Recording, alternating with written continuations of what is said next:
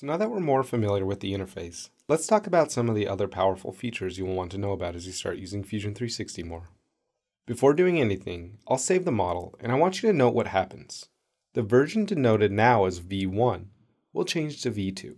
This seemingly minor adjustment actually carries a great deal of power behind it. This is part of a completely effortless data management, which will allow you to access and recall past save states of parts. Let's see how to do that. To do so, I'll open the Data panel and hit the Information button associated with this model. When I do, additional information about this design becomes available. As I'm interested in version history, I'll select to show it, and immediately I get feedback regarding past saves of this model.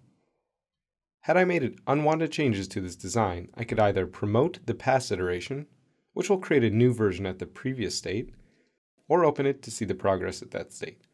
This is like taking design history to the next level. While here, let's open the design in the web, which will show us a great number of details about it and enables us to share the model easily with things like share links, a major benefit of the cloud nature of these designs.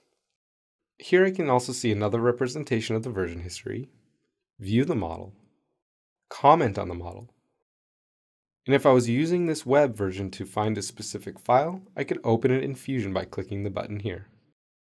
Seeing that it's already open, I'll switch back to Fusion, and I can see the comments that were added. And now I have my task, rebuilding this model using the tools in Fusion 360. From the File menu, I'll start a new design, which will open up in a new tab and shows me the default interface once again.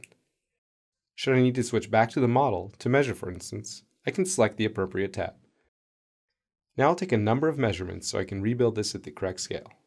I'll hit the I key on my keyboard to access the Measure tool.